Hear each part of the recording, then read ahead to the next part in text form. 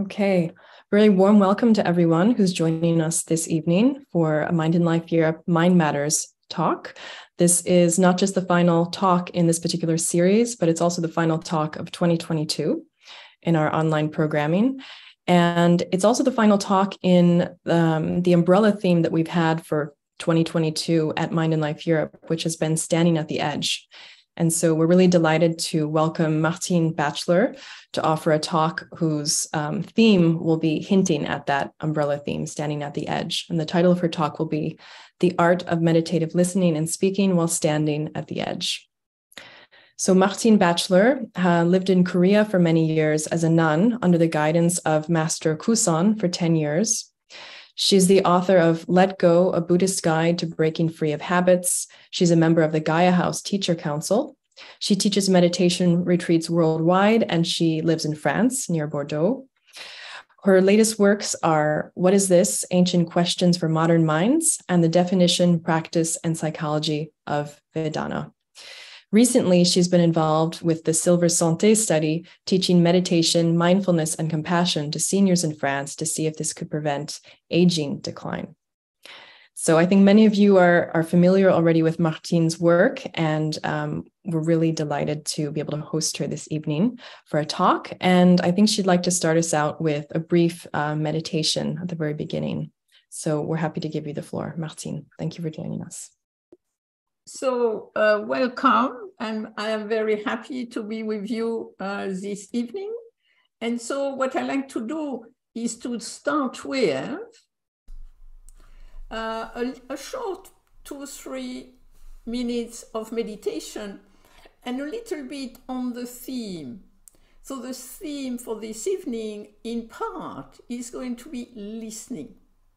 And there is this meditation on just listening to sound, listening to the music of life. So I would like to suggest that we find a comfortable posture, that it be sitting, standing, lying down, whatever suits you. And then gently, just opening ourselves to the sound of the world. Being aware of sounds as they rise and as they pass away. And I will start with the sound of the bell.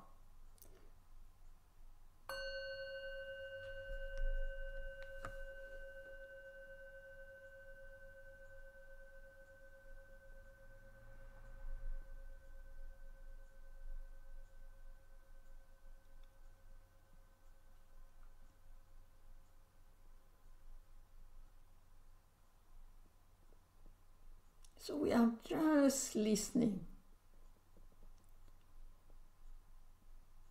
without defining, without expecting, just waiting for sounds to happen.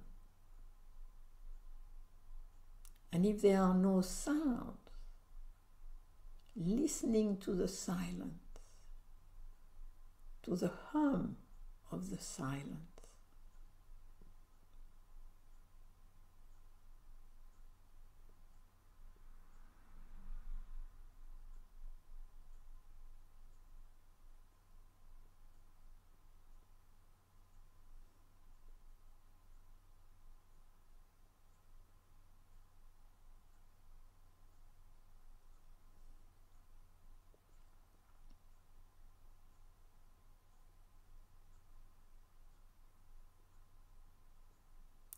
When we listen mindfully, we can focus on the space in which the sounds happen, or we can focus on any specific sound that might arise.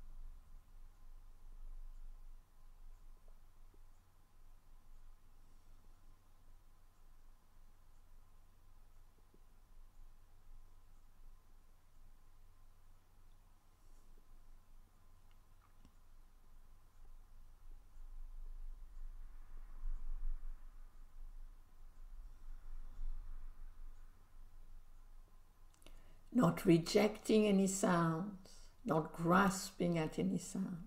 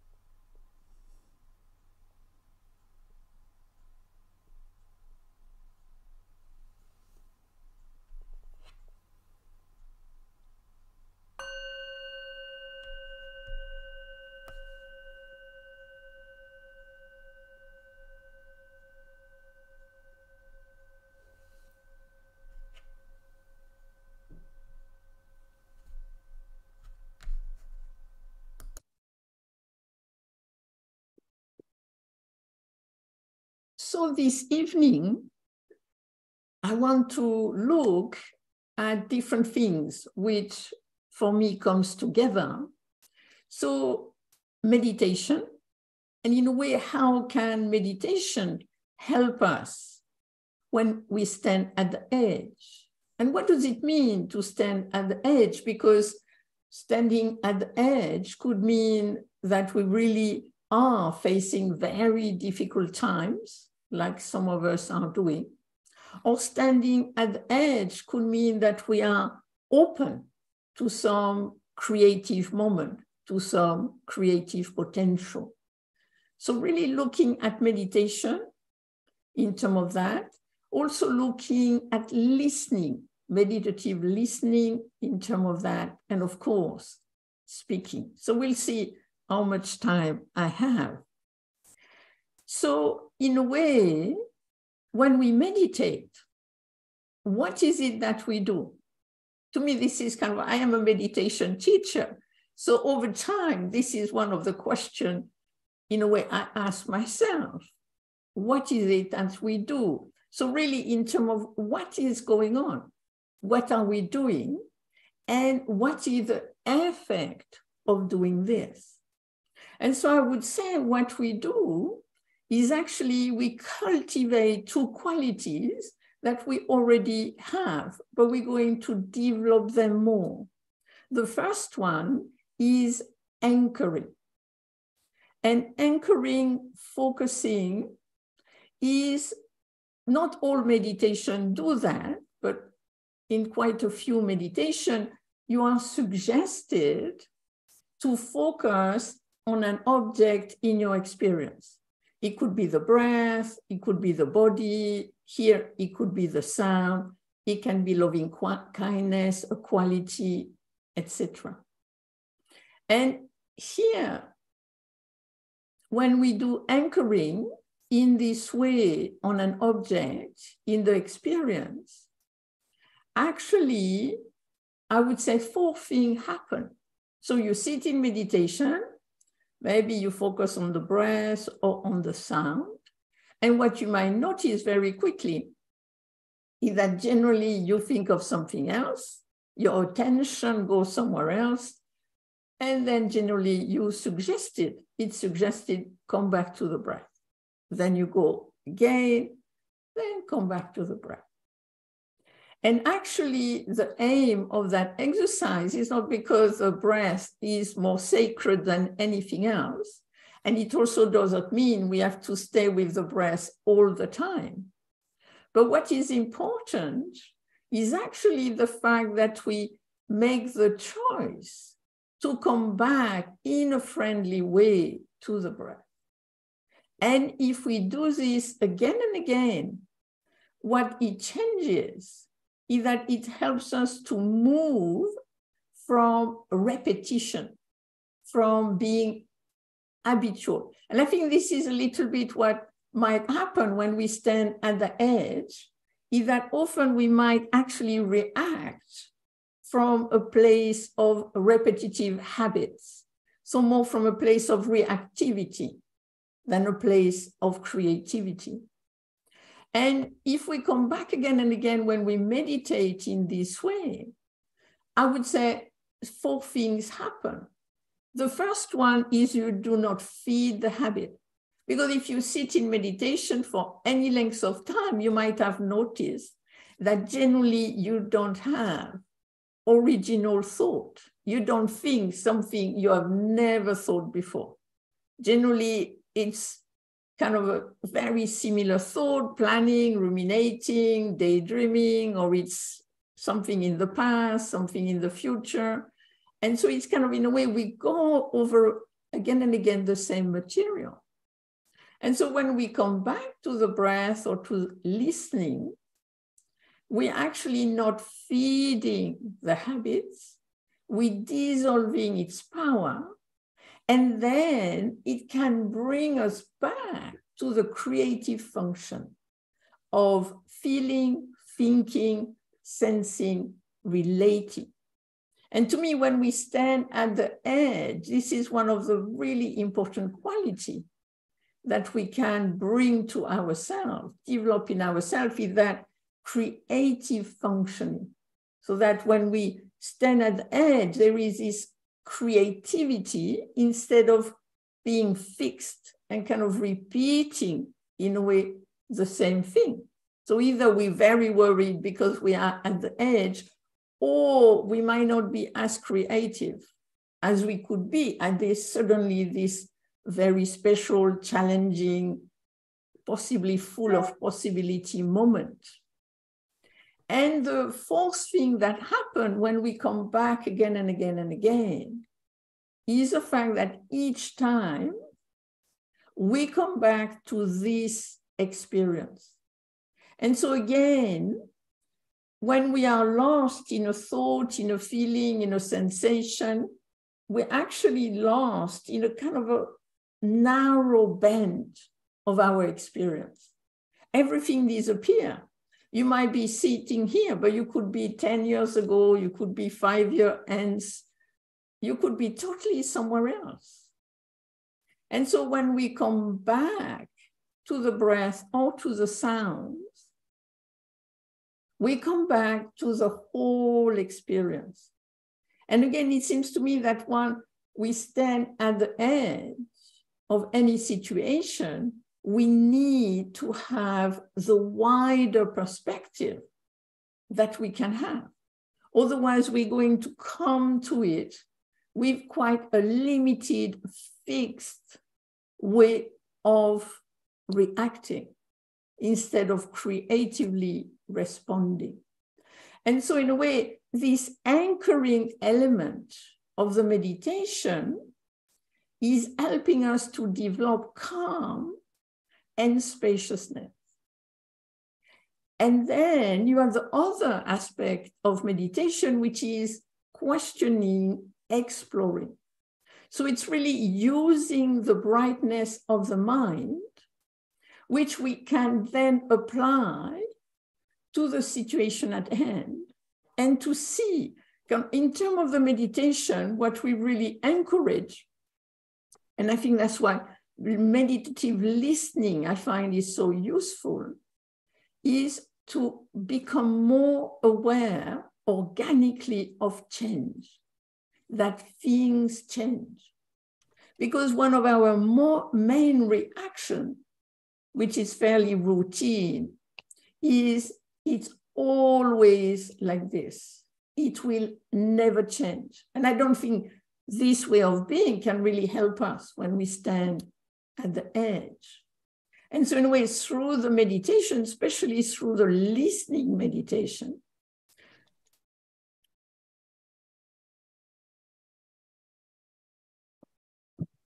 so through the listening meditation, one thing you generally become aware is that sounds arise and pass away.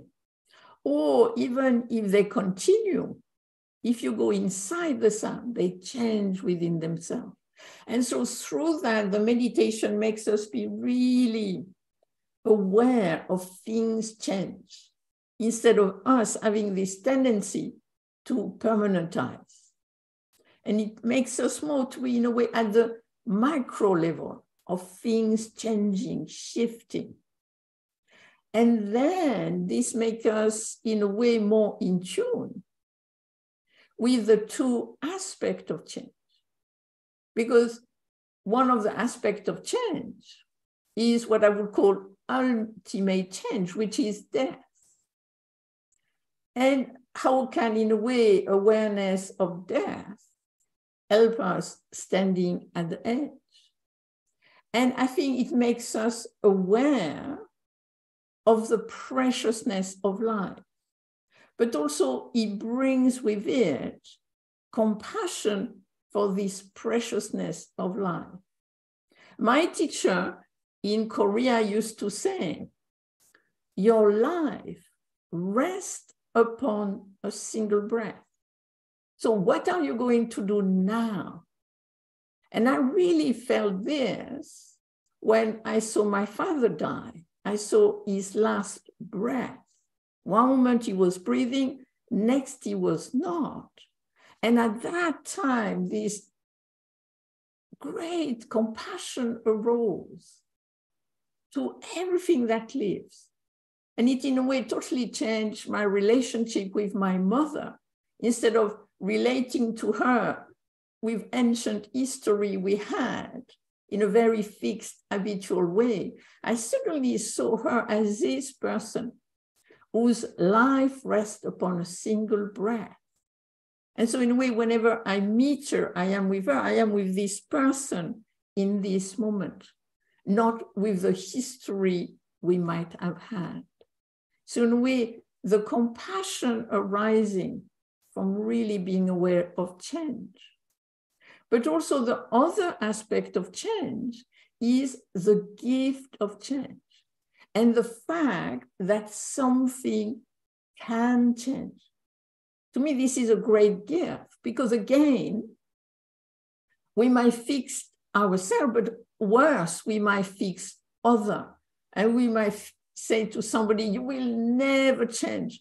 You will always be like this.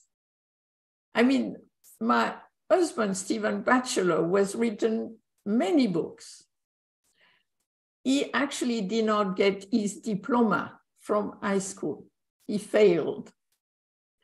And when at the end of the year, the headmaster kind of shook hands with everybody, and then when he kind of saw Stephen, he told him, he kind of had a limb shaking with Stephen, and he said, Batchelor, I don't think you will ever amount to anything. And that's not what happened. Stephen's life kind of changed in many different ways. He was not stuck as possibly not a great student, but afterward he could study in many different ways. So in a way, there is this danger of fixing ourselves, fixing our potential, fixing other potential. And so in a way, the gift of change, so we become more and more aware, sounds change. And it's interesting, you hear a bird, tweet, tweet, tweet, and you think, I want it to continue. I want it again. And then nothing happened. Or you hear the sound of an engine and you want it to stop right now. But it's so interesting. Kind of once I was in the garden and there was this really, really, really noise, huge noise. And then I went inside the noise to be aware of its changing nature. And the sound was amazing, very different. So it's very interesting also to see perception, how our perception influences how we experience anything and change. So in a way, the gift of change, the potential for transformation, especially when we stand at the edge. And the other aspect of this questioning, exploring, is conditionality, that things arise upon conditions. And again, with sound, is so interesting, kind of like you listen to sounds, and then very quickly you have a perception. This is a bird, it's great, this is this, not so great. And what I found so interesting during the COVID, I mean, COVID was, of course, a terrible time, but at another level, I felt it changed a lot of our perception. And one of the perception it changed for me was listening to cars when I was meditating. So I sit, even though I'm a little village, I am next to a road. So if I sit in meditation, I hear the car passing by. And then generally cars, you think, be nice to be kind of silence when you meditate, whatever. And then during COVID, you had so few cars that suddenly I thought, somebody is in a car. Maybe maybe they're a nurse. Maybe they're kind of going to repair some electrical problem. Maybe they're doing this, they're doing that. And suddenly you saw people in cars in a very different ways. That, cars, noise. And so in a way to see how being aware of conditions, seeing in a way the bigger picture, can again open in terms of compassion, that the person had the possibility to change, and also open in terms of perception, bringing kind of like a more compassionate perception.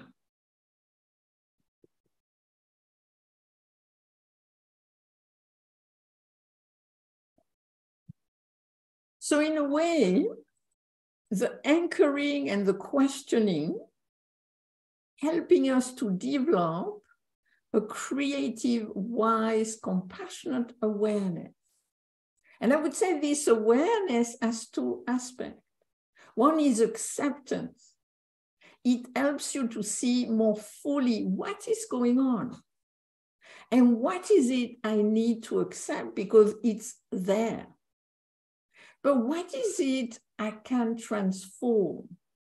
And I think when we are at the edge, is often a question we ask ourselves. Should I just accept what's going on?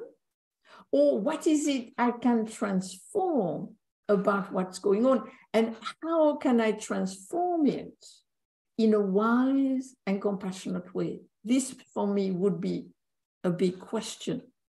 So in a way, it's kind of really about our creative potential. How can it flourish?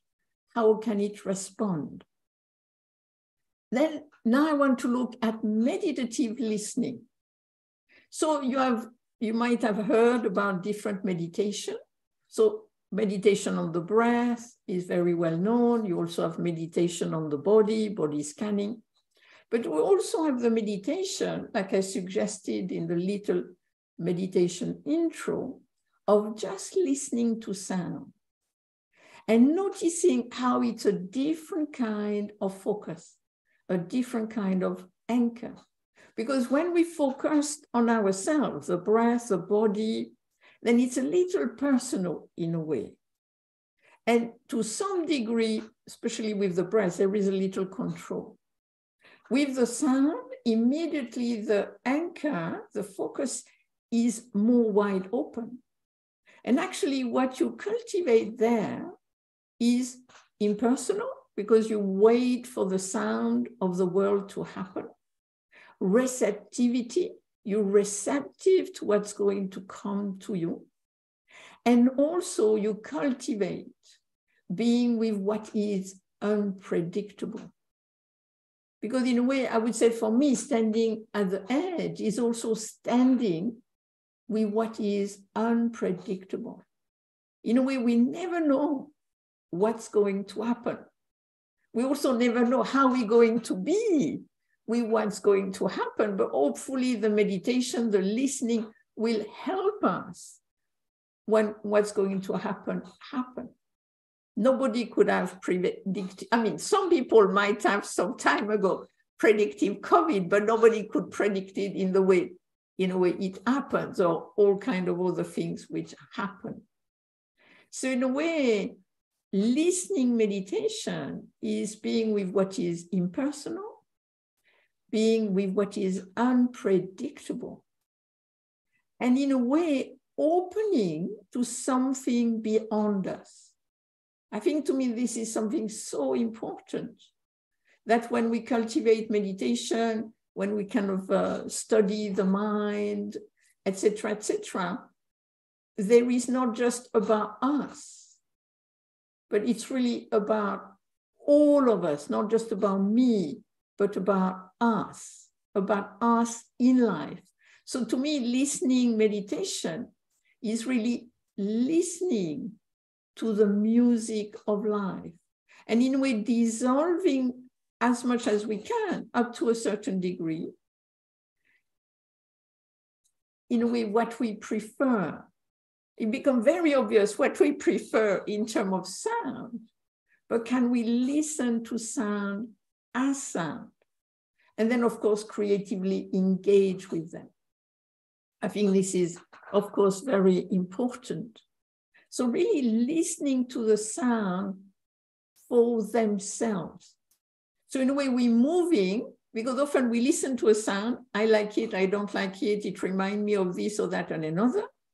Can we just listen to the sound without any reference to us, but to the sound itself, just listening to it as it happened?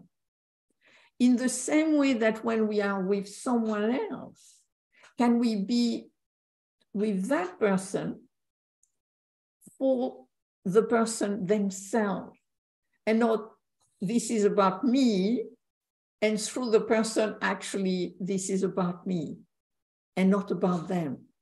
To me, listening is kind of slightly trying to move a little our position, to be like the center of the universe, to can I be part of the universe in kind of this listening meditation. Then in terms of, so that's listening to the sound, and so that becomes a practice which we can then bring to listening to others. Because I think this is kind of an important part of life, of working together, of sharing together, of connecting together, is this listening and speaking. And then there is a question, how do I listen? And I would say generally we listen in 3 different ways. First way, I listen to the person while I am thinking of what I'm going to say, which is so much more important. And then I listen within that, you have 3 things which happen. You listen to the person 1/3, you think about what you're going to say, which is so much more important 1/3, and you wait for them to stop 1/3. It's kind of fascinating when we listen like that. Next way, we look in the right direction. So we look to the person, they're speaking, and we think about something else. We think about the shopping list, we think about yesterday, we think about really something else. And then when the person asks us, what do you think? We have no idea what they said. And here, this is very interesting in terms of hopefully you're conscious, meaning you're alive. Hopefully your ears are working. I hope for you, your ears are working. And you did not hear, which means you were not aware. And that's what we cultivate in meditation, being aware for its own sake, being present, being here. Then the third way we listen and we grasp at what is being said, and then we amplify it and often don't help the situation. And in a way, what I will suggest is that we do meditative, creative, wise listening. So that when you speak with someone, when they speak, you totally listen to them.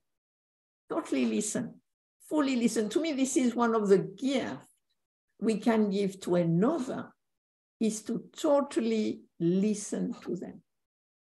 And when they stop, often you will be surprised by what you say is so much more appropriate and relevant, because a connection has been made.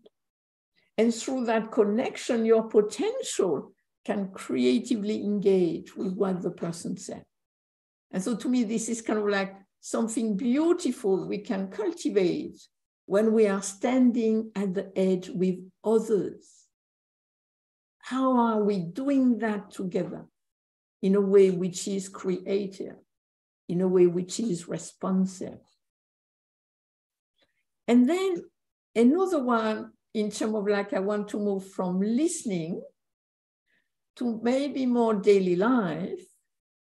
What do we listen to? Generally, we listen to words. And then the question is, how do we listen to words?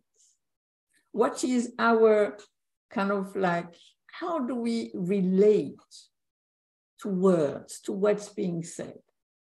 And first, let's look at what is a word. A word is just a little sonorous wave. So in itself, the word is empty. Because as soon as I say it, it's gone. The word is not sticking in the air. All what I said up to now is not sticking anywhere. There is space. The word does not stick anywhere. But when you sit in meditation and you try to be aware of the breath or the sound, suddenly you remember, 2 years ago, he said this. How could he say this? And then you plot revenge. And next time I meet the person, I'm going to get them or whatever. But this is so interesting. The word is gone. It was gone as soon as it was said. But we still keep it. And so here, I think with this creative wise listening, can we have this creative wise engagement with words? And ask ourselves, when we hear a word, is this about me or not? Is it appropriate or not? What can I do about this word? What can I do about what I am hearing? And so this, I think, is kind of really part of our practice in daily life, especially standing at the edge when one can feel a little kind of agitated. And this is something to be careful about. The meditation is to help us to be grounded, to be clear, so that when there is a challenging or difficult situation, we can bring some calm, some clarity to it. So really be kind of noticing, when I hear something, what do I do with it? Especially, I mean, nowadays you have listening to TV. Another thing nowadays, you don't listen, but you see from the social media, whatever you read, how much we are influenced by it in positive way and in negative way. And I think when we're standing at the edge, we really have to creatively engage with words we listen to or with words we read.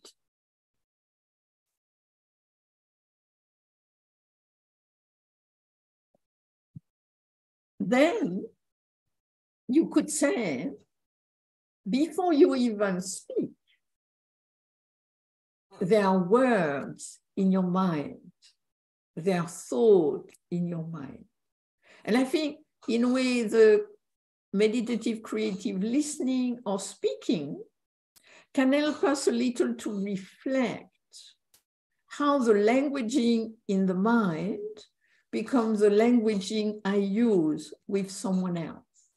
And how am I with that languaging? And here I'm looking a little bit at when we discuss, like if you stand at the edge, you generally with others, you want to discuss things, what do we do, how are we going to do it, what's going to happen, what can we do?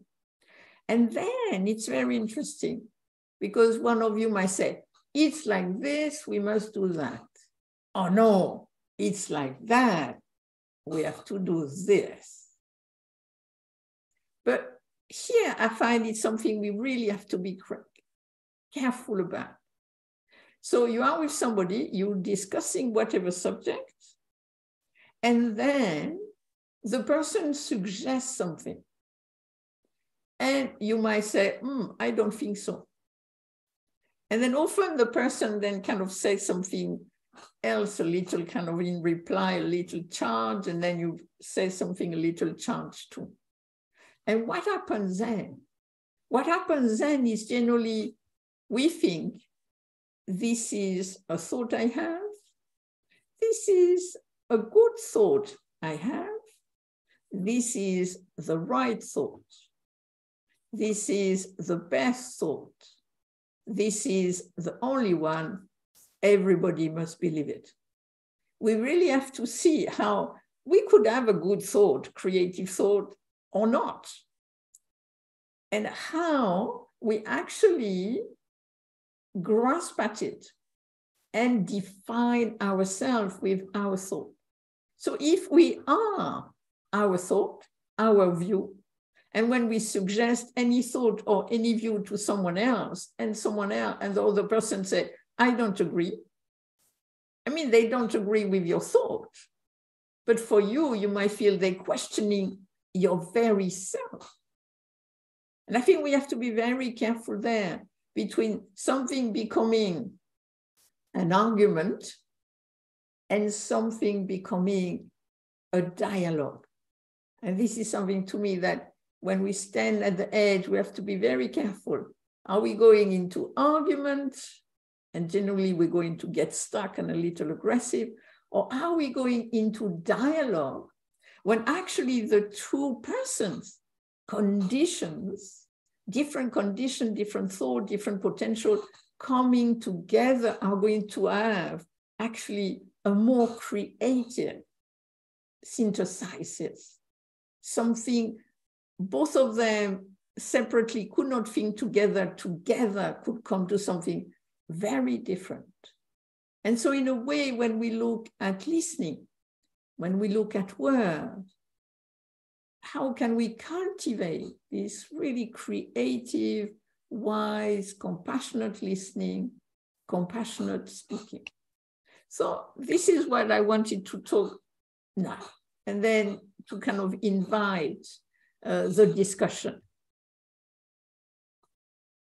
Martine, thank you so much. This was a phenomenal, very deep, very concrete teaching. We needed at this point in time, I'm sure. And I'm really looking forward to the discussion with our friends here who are attending this course. So please feel free to raise your hand or ask a question in the chat and then share it live. And we are open now for questions. Who would like to start?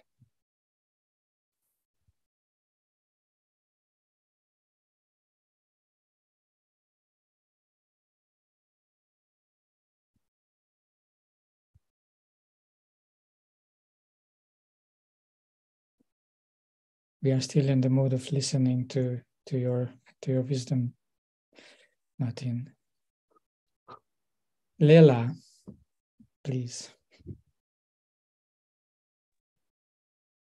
Thank you, Martine, for the teaching. Even though it's late evening and I was really trying to fully listen, I was feeling how tiredness was pulling me out. What you said about the 3 ways of listening was deeply resonated in me because I work in the context of the university in an honors program. And often we have in class discussions, right, with the students. And I feel that we even teach mostly arguing and debating as opposed to listening. And I want to ask you an advice. How can I explain to students the value of listening and the value of dialogue as opposed to arguing? And just to add to the context, they are future lawyers. Oh, yeah, I mean, this is, in a way, if they were working with reparation and justice, you know, you have a certain kind of like justice where actually the thing is about the victim and the person, they meet together, then I think you could really talk to them about this cooperation. But lawyers, it's so sad in a way that law has become such, in a way, kind of like a fighting, like each is going to fight. And so you have to kind of really damage the other person. I mean, it's really sad. So I don't know, because in a way, yes, you would kind of encourage them to have like really ethical, wise listening, wise speaking. And when, unfortunately, a lot of the training will be about finding kind of what can really, in a way, destroy the person.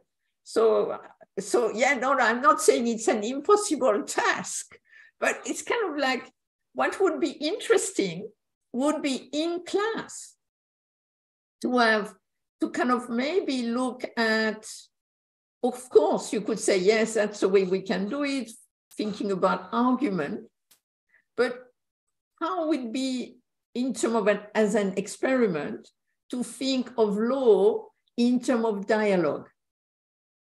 How would it be? And so kind of in a way to use your own creativity and their own creativity, and time to time to have a little session which would be more about dialogue. How can dialoguing together, can we get to a higher solution, so to speak?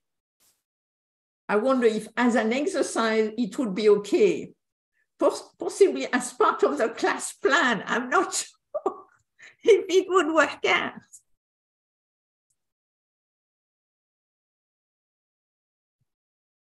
Thank you, Lela. Ida. Yeah, thank you, Martine, and thank you, Emily, for doing this again. This is just a comment. I met a lawyer actually at a retreat with Stephen Batchelor. And this lawyer said that he's trying to change his language when writing. So I think listening and speaking is one thing, but writing is also very much connected with language, of course. So he's writing his contracts, all his emails in a very meditative way. And I thought this is really interesting. And he tried to bring the writing out of a jargon, so kind of making it jargon free and make it really understandable, and more from a we perspective than from an I perspective. And I just wanted to mention this, and I think writing emails is such a good practice too. So I personally find it really helpful to not send the email right away after I've written it, but reread it and maybe leave it a little bit and think about it and read it again. So this is all practice, I think, and language is so important, and so we have to be so sensitive and sensible with language. Thank you. No, exactly. I think email is, I mean, nowadays we do a lot of email. Before it was letters, now it's email. And because email is so fast, we have the tendency, I mean, I am somebody who generally try to write the least I can. As I am a writer, then this is my job. So when I write email, I try to be the shortest I can. And then I realized, but maybe how is a person going to feel to get this kind of like telegram-like email? It's not going to be kind of very kind of nice. So now part of my job, as you said, my practice is to, how can I send possibly a short email, but with a little more kind of considering the other person, saying, hello, how are you, and this and that. So that's what I do for regular email. But I also totally agree with you in terms of when you want to write an email, which might be difficult email. So you could say, you kind of a little kind of edgy, kind of like, there is some difficulty or there is something. And then what I do is, like you said, I think about it and I don't write it. Then I think a little again about it, I don't write it. And I do about 3 or 4 times. And then when I come to write, I write it and then I always reread it. I never send an email I have not read at least 2 or 3 times to make sure, is it okay? How is it going to be felt when it's received? It's not just about me writing something, but it's kind of like any language, is how is the other person going to feel when they receive it? So no, very much. Thank you for your comment.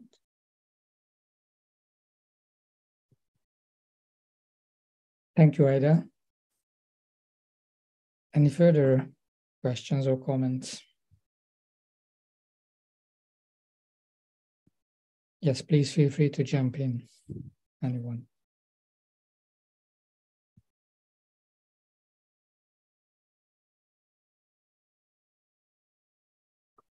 Lela again, please. No. If it's okay. Absolutely, absolutely.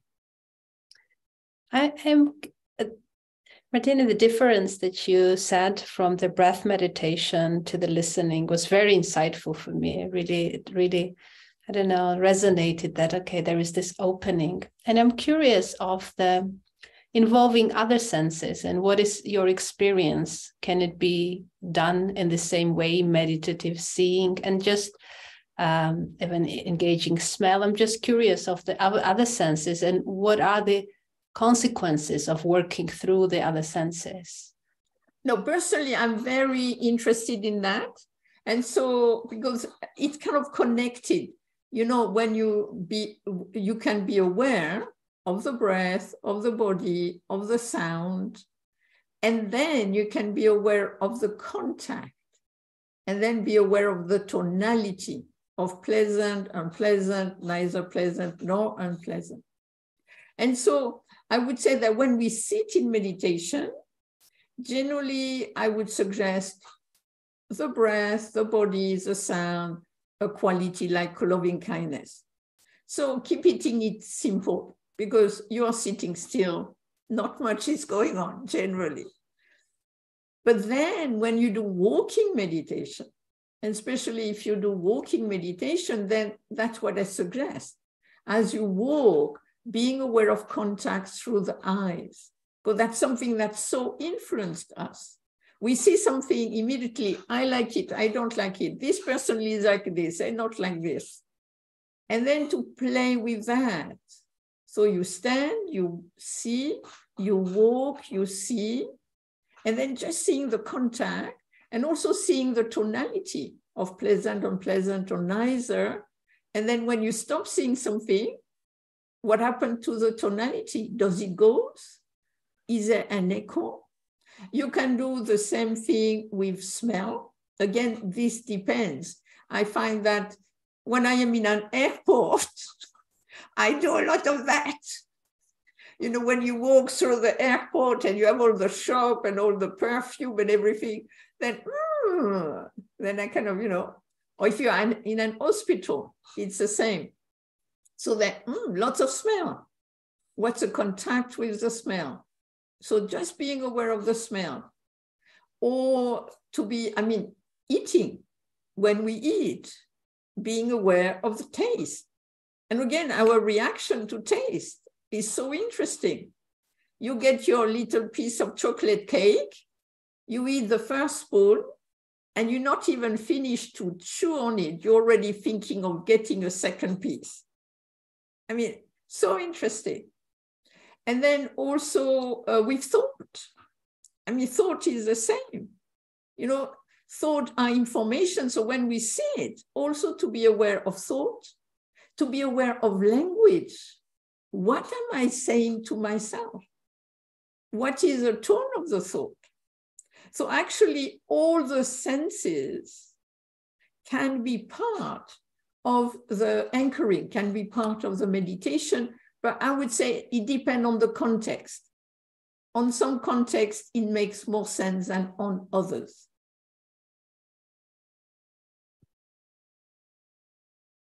Thank you, Lela. And later on, please feel free to ask more questions if you have. So we have got one in the chat, and because Frank Schumann's internet connection is not stable, he asked me to read the question, Martine.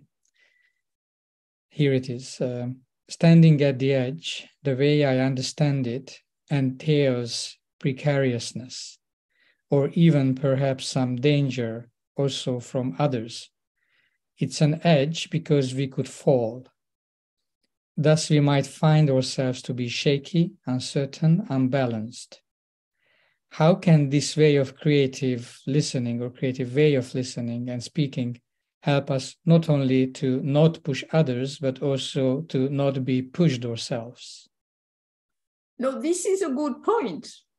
Because in a way, when I heard the standing at the edge, personally, I thought of a cliff, you know, and you have a cliff, and then you have people who go over to the cliff, and then you have people who kind of look a little further from the cliff. And then you have the kind of the sign saying, danger, don't get too close. So in a way, yes, standing at the edge has this precariousness. And so personally, I feel that's where the meditation will help us, because often we kind of go about our life and there is no cliff. And so we feel, in a way, we assume there is not going to be a cliff because we feel fine. Things are going fine, no problem. I mean, that's what happened to me. I was in the airport, kind of, you know, looking at shops, waiting for my flight. And then I get the phone call. My mother fainted. She was taken she's 96, taken to the emergency. And so kind of, okay, this is what happened. Oh, this, you know, I already kind of imagined her at death's door. And I was, But then nothing to do. Really, there was nothing to do. I was in the airport and everybody else was working in France. And then when I arrived, I went to the hospital and stayed in A&E for a few hours. And she was fine. She was fine. I mean, relatively so, she was fine. And then we took her back. And so in a way, what do you do when suddenly something happened? Something happened unexpected. And to me, what meditation here, I would say, meditative listening and speaking is when you are with others and together there is an edge. But in terms of being by oneself, at the edge is, what am I telling myself? How am I using my resource? And so what we have to be careful is that when we are at the edge, because it's precarious, it's going to be unpleasant. If it's going to be unpleasant, generally there is going to be fear.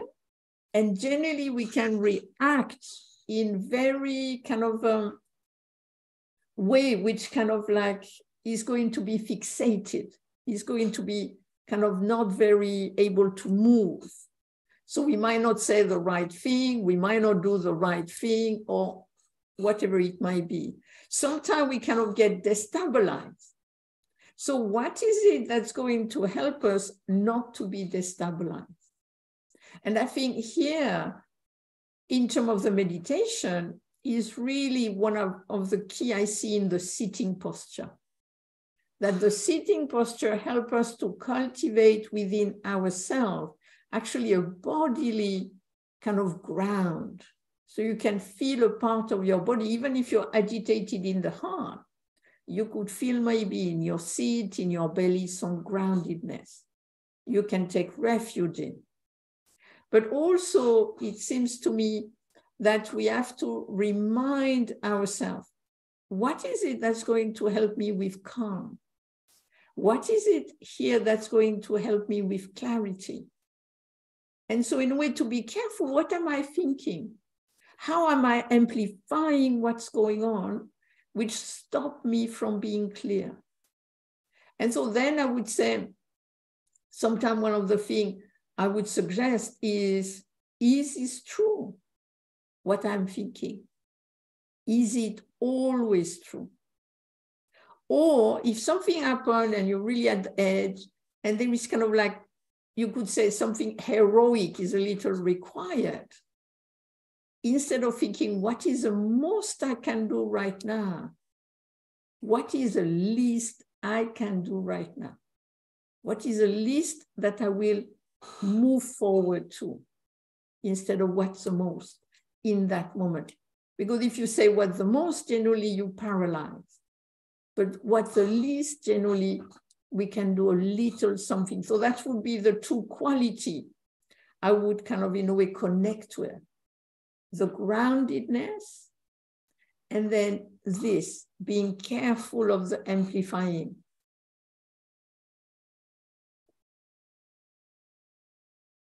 And then again, also, you might have meant also how not to be pushed ourselves by ourselves, that's what I considered, but also by others. And to me, this is a really important quality. How can we not be infected by the fear of others? How can we ourselves not give fears to others? To me, this is a really important quality. I experienced this when long ago I used to go to South Africa. And often, unfortunately, the white people were very frightened. And then they would make me frightened. And then everything became frightening. And then I was with my friend, with somebody who has no fear, but not foolhardy, but somebody who is fearless in existing right now. And as soon as I was with him, all the fear went. And that's often something I think. How can I give? How can I be fearless in a wise way?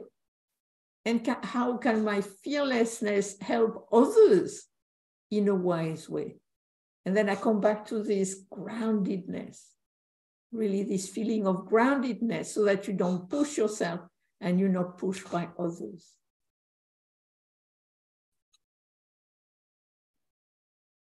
Thank you, Frank, for the question. And if you would like to ask more, yes, Frank is just posting that it sounds like a language Aikido, maintaining or balance and stability by inner flexibility. Indeed, indeed. Thank you, Frank. Again, we are waiting for questions. Maybe I can ask one, Martine, in the meantime. You referred to situations of standing at the edge that appear more or less abruptly, that happen in a moment or happen without expectation. We also face many challenging situations with that type of standing at the edge that are permanent. And we also see many stressful people around us, many reports sharing that stress is becoming more and more widespread factor, even depression in a way. So how can we develop certain resilience with this creative listening to more permanent stresses or situations in life that would not appear abruptly but would stay for long? Yeah, no, this is another part, is that, I mean, some people are living on the edge all the time. If you have an illness, which is relatively continuous, is kind of in a way, what do you do in that situation? Because you're always on the edge and you can be stressed by it or not. And so I think, again, I mean, one of the best books I read in terms of illness is by Darlene Cohen, Finding the Joy in the Heart of Pain. And in a way, how you were not ill, but then you become ill. And then one of the main stress is, how can I come back to not being ill when you have an illness which is continuous? It was rheumatoid arthritis. And then what she really shows is that actually it's complex. And at times she's okay, at times she's really not okay, at times she will do meditation, at times she will eat ice cream with TV, etc. And to me, what she showed is complexity. When you have a recurring situation or relatively continuous situation, is in a way, how can I help myself within the situation personally? Because you have personal situation, and how can you be helped? And what was so interesting with Paul Grossman, I don't know, I presume you know Paul Grossman and his work, and he did this study with patients who had MS. and he did the MBSR course of 8 weeks. And actually what was the most efficacious was compassion. Compassion, meditation was actually in a way more efficacious than mindfulness in terms of not amplifying things, but becoming friendly with the condition. So stress was much reduced. He wrote a little article for something I did on that. And it was so interesting in a way. Kind of what was most efficacious was compassion, more than mindfulness itself, actually, is changing your relationship. After, of course, we have like the ecological crisis, there is a war in Ukraine, there is the difficulty with immigration, there is so many conflicts and so many people in a difficult situation. So I think, in a way, again, with that, I would say we have to be careful to watch as little news as we can every day. I would say watch the news once a day. That's the first thing. And also, what is it that I can do now? What is it I can do now by myself? What is it I can do now with the people around me? How can I contribute to dialogue and cooperation?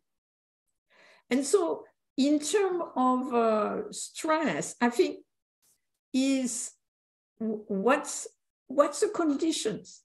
Some people really live, in a way, are stressed in advance, and that I think we can work to some degree with that. But then some people are living in very difficult situations, either of poverty, either of cold, either of different situations. And how can we help them where they are? And each of us will be limited by what we can do in terms of many different aspects.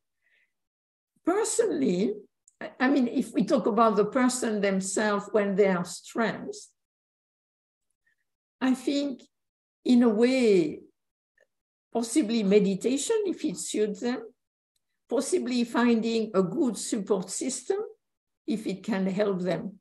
And I would say one of the main things is trying not to amplify. And that's why I would go back to change. You see, I have a friend, she has a mental illness, and so she gets in very intense state. But through the meditation, she has learned this will pass. And also I can help myself that this will pass.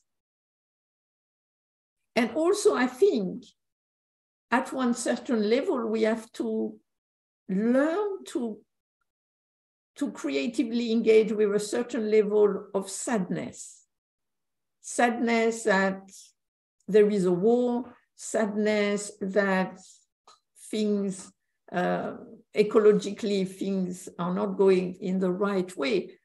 And we need to be able to be with the sadness. I think this is part of being human.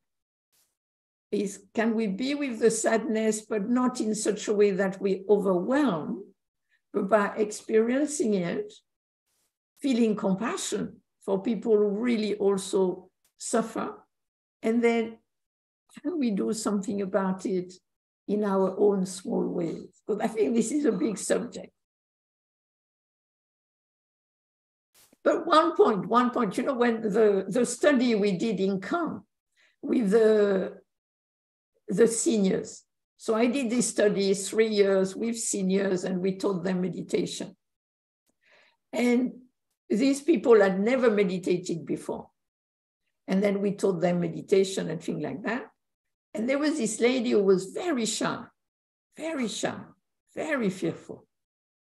And after 9 months of doing the course, at one of the sharing we had, she said, "It is strange, but people are much friendlier to me now."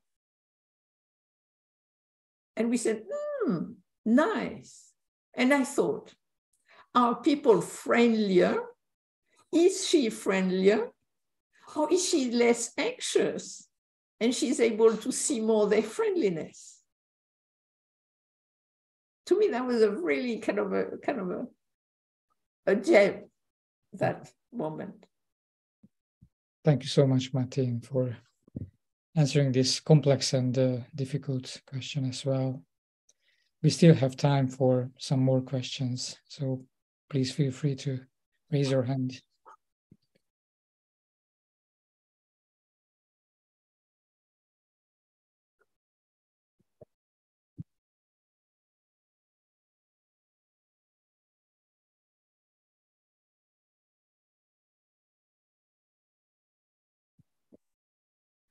While waiting, I may ask another one then.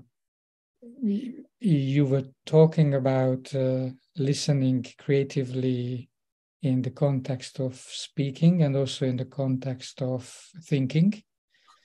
You might have already given response to another or maybe a third layer of who we are, but maybe I can ask this question still more specifically. How can we apply creative listening in our acting, in our actions, in our physical, I would say physical operations, not necessarily speaking or thinking, but physically behaving?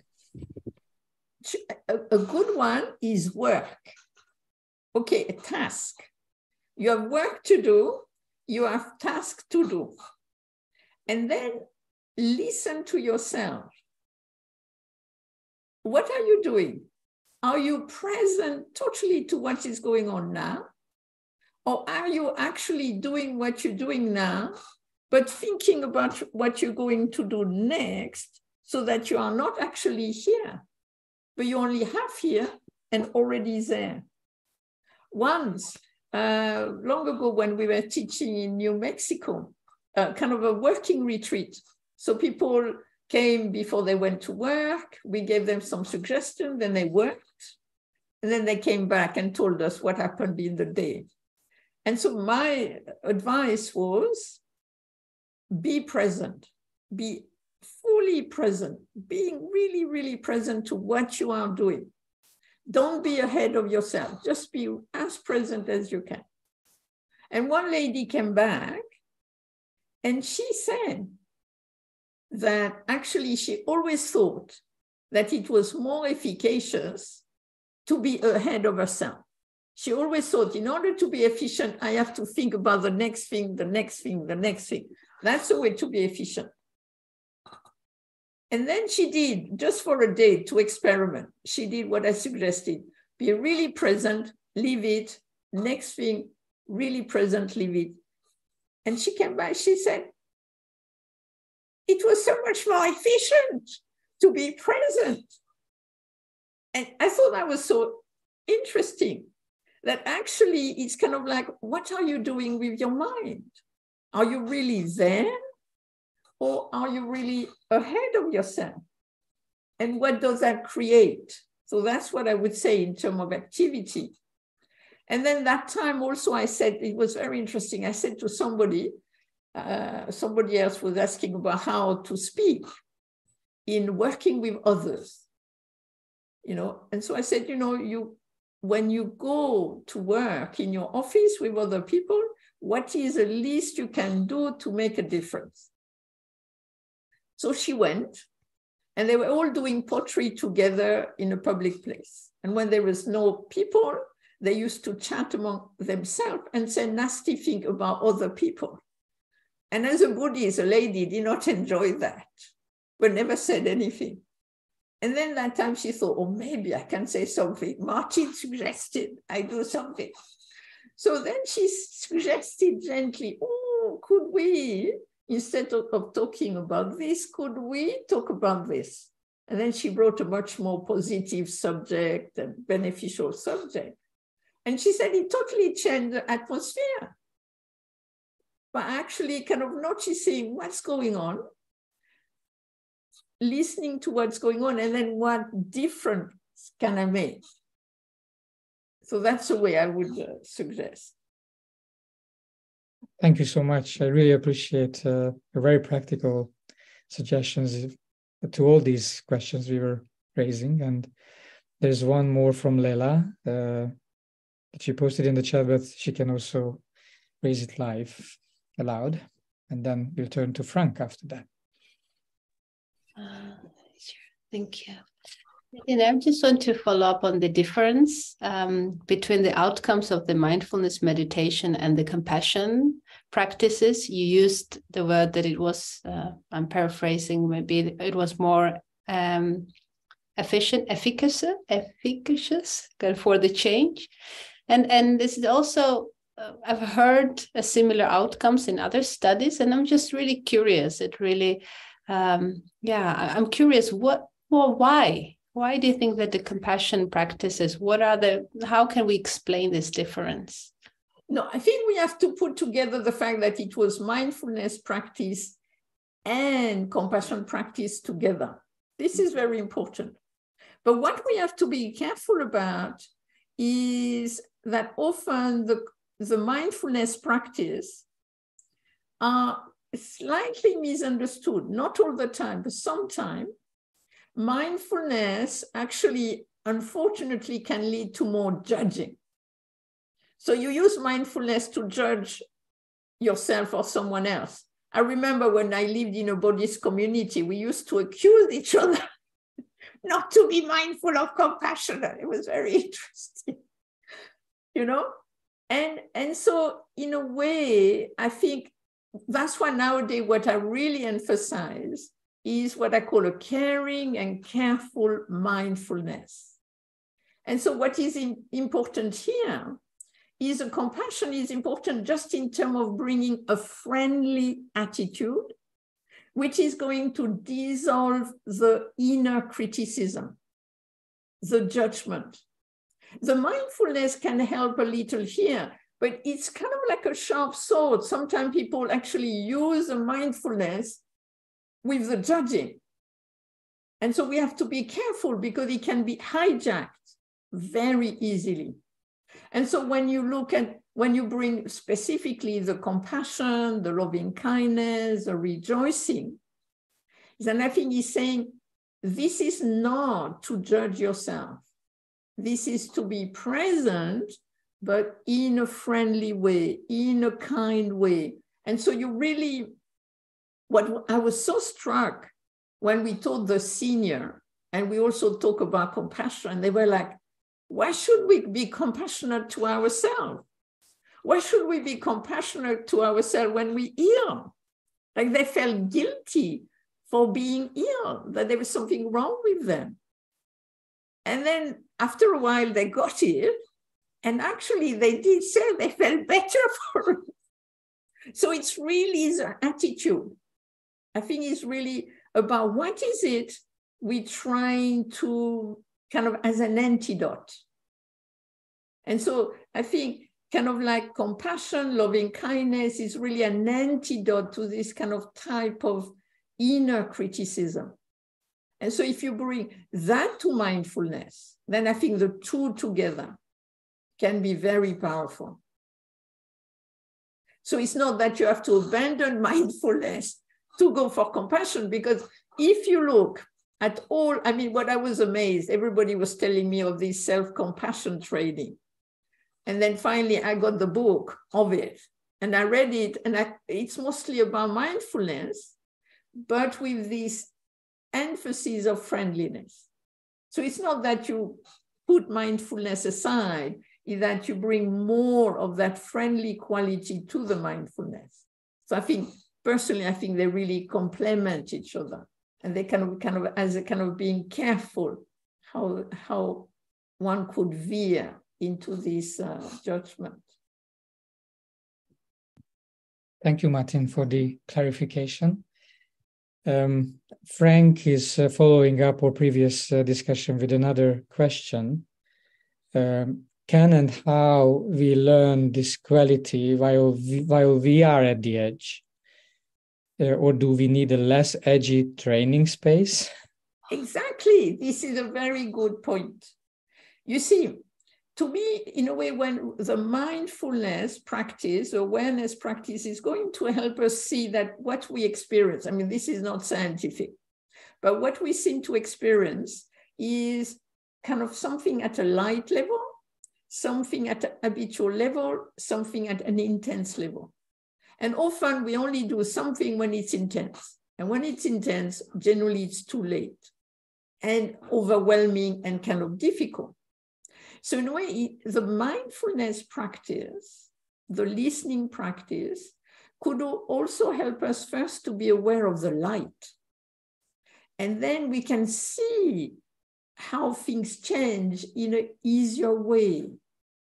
And then with the habitual, we can see we're not always like this, but they can be trigger, contributing factors, certain conditions, which make us react a certain way. And then we can, maybe try to sleep better, or we try to be less tired, or whatever it might be. And then when something intense happens, we know that actually possibly not to accept is going to happen, is going to last a certain time, and how within that can we create space. So that we actually have a different creative response. With the light stuff, we can actually watch it pass. It's very interesting. That's one of the questions I ask myself often. I feel something different. How long is this going to last? If it passes quickly, I don't need to worry about it. If, this again, what's going on? What are the conditions? How can I help it? If it's intense, I have to wait a little bit for it to pass through the whole body. So I would agree, yeah. I think in a way, part of the meditation is to cultivate it in a less edgy space. And then we can have more muscle of groundedness, of clarity when we are in a more difficult space. Thank you, Frank, for the question, and Martine for the answer. And I'm turning to Johanna. I have a great question posted in the chat already, but please share it live. Yeah, thank you, Martine. I was just really struck by this turn of phrase that you used earlier on, and you said we need to have a more creative relationship to sadness and our sadness in relation to the state of the world and otherwise. And I would love to hear more of your thoughts about the relationship between fear and sadness, because it seems to me that the edge that we're often presenting to the world and what really makes us into edgy creatures and what makes many situations feel quite edgy to us as humans is that quality of fear. And I was just thinking about how Trungpa Rinpoche would often talk about how underneath all fear, all forms of fear, was a fundamental form of sadness as a sort of basic condition of being human. And I'm just wondering how you not just think about that, but also work with those sort of two qualities in relation to what you were saying earlier. Yeah, personally, the way I would see fear and sadness, I see them as creative function of the organism. So it's totally human to have fear. It's totally human to have sadness. And I think it's very important to have fear and to have sadness. I mean, that's what makes us human. And then the difficulty is when they become really habituated in a certain way and amplified. So for me, fear is a survival mechanism. It just say, it's kind of like, it's thanks to fear that we are here, actually. Because if there had been no fear, I don't think we would have evolved and arrived where we are at. So fear is very important. But then fear can happen. Fear is a very kind of like physical, for me, emotional, very physical. So I would connect them to the body. And so fear is like, you're kind of paralyzed or you have different things, but to kind of, how does it feel? And with fear is really what's going on in the mind. Is it just a nervous system reacting because there is a good reason to be afraid and then what can I do? Or am I afraid? Because actually, I am forecasting. I am afraid in advance. And I had a friend who had a very interesting experience with fear. From the age of 30, he was so afraid. He was so afraid that if his mother died, his life would be finished. It would be a catastrophe and everything. So he always had that fear. If she dies. And then it happened. And he was totally fine. Because in that moment, in experience, he could creatively engage with it. So I think fear, we have to check. Is it true? Is it not true? What can be done? In terms of sadness, personally, I think sadness is actually our normal functioning in meeting pain, in meeting suffering. And so for me, sadness is very connected to compassion. We have sadness because we are a creature who has a heart. So we are sad. And so sadness is kind of like, it's kind of what I would call normal human, etc. But again, what we have to see is we generally are sad because, let's say, there is suffering or because there is a loss. And then there is what I would call the bodily experience of sadness. And the bodily experience of sadness is generally to cry, for example. And so if somebody died, my father died, my brother died, and each time it was the same. For a year and a half, I would cry at the odd time. And so you have what I would call the sadness, which is a physical sadness because something has happened, which then over time will go down a little bit, but still be there. And then it will become what I would call a human sadness, that you've lost somebody, but you won't have any more of that bodily reverberation. So, and also I think sadness puts us in touch with the suffering of the world. And so to me, it's very connected to compassion, to kind of feeling for being available to the suffering of the world without being overwhelmed by it. But there is also sadness where things don't go that way. So then you could have a sadness, which is more like kind of what we call little, not depression as an illness, but kind of you feel a little down. You feel a little heavy. You're like, oh, you know, this is interesting, that feeling of, because it's very kind of feel a little like sadness, but it's like, things are not going the way I want it to be. And recently I had that. It was fascinating because we're doing a course and then there was some feedback of the course and some of the was kind of negative. And so for 2 days, I was feeling like, whoa. I mean, it was not about me, but still, I was feeling like kind of like, oh. And I was like, oh. And then after 2 days, I thought, I'm going to see them in a week. Let's do something a little different. And then whoop, the energy came back up. But I think it's very normal, sadness, heaviness, when in a way you kind of like, oh, I wish it were otherwise. I think it's also saying that. But again, it's a complex subject. Thank you, Martine. This meeting was certainly not that course. This was not making us feel down. It was making us feel uplifted. Absolutely uplifted. Ida may ask another short question, please. Thank you. I will try to be really short. I wonder if you have a tip for me, Martine. I'm currently working with an international group on something your husband knows very well. It's his project, actually, the cartography of care. And we have many meetings online. We don't know each other. We all come from a mindfulness background.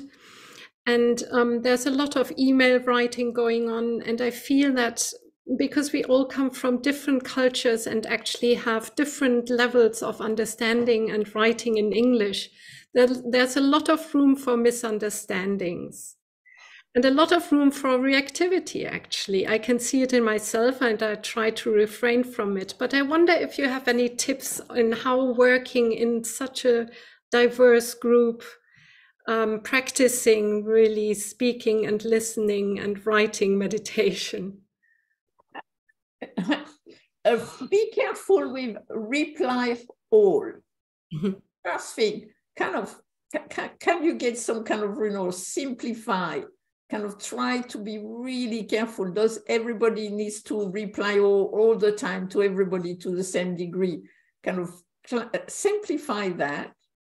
Then I would say having to be careful, because some people, I don't personally, I'm always amazed. Some people can read you like a kind of, a page or 2 pages of email. And you think, where do they find the time to do this? And some other don't have the time. So in a way, it's going to be a little unbalanced into the one who kind of are so happy to bzz, and the one who kind of don't have the time to bzz.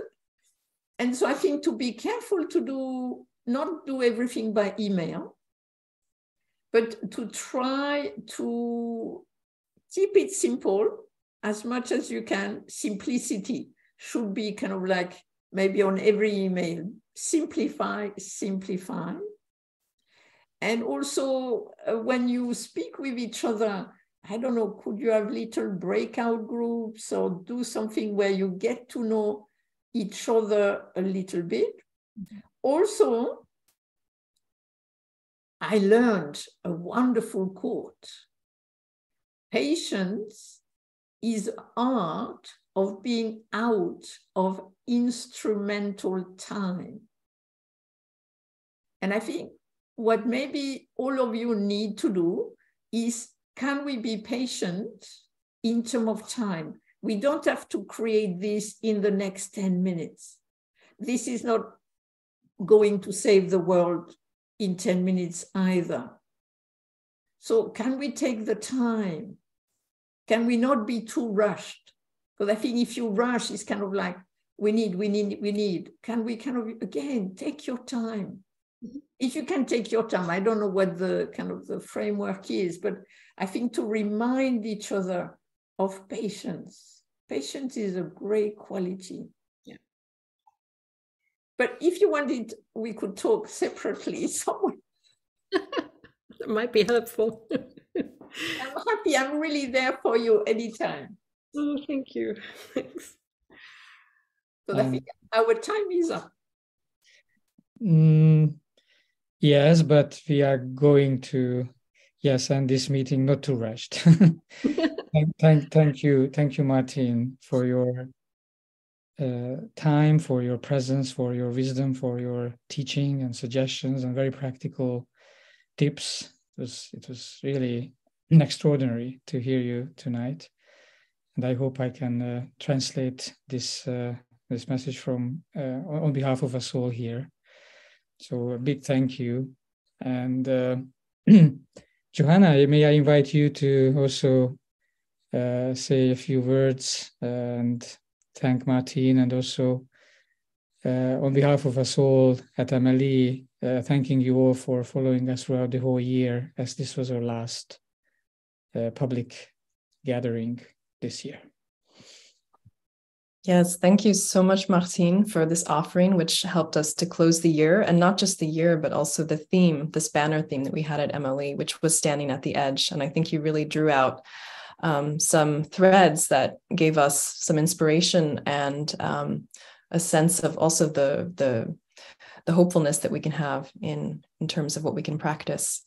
And we will be back next year with more online programming. So please stay tuned, and we will continue the Mind Matters series. It's a quarterly series open to the wide listenership on YouTube and to the general public. So you are more than welcome to join us for the next season. And we were also very happy to have started with Martine Batchelor as the first speaker of the Mind Matters series this year, and to end with Martine. So thank you for bringing us full circle, Martine, and we hope to see you again at another time. Thank you. Keep well, everybody. Keep well, please. Thank you.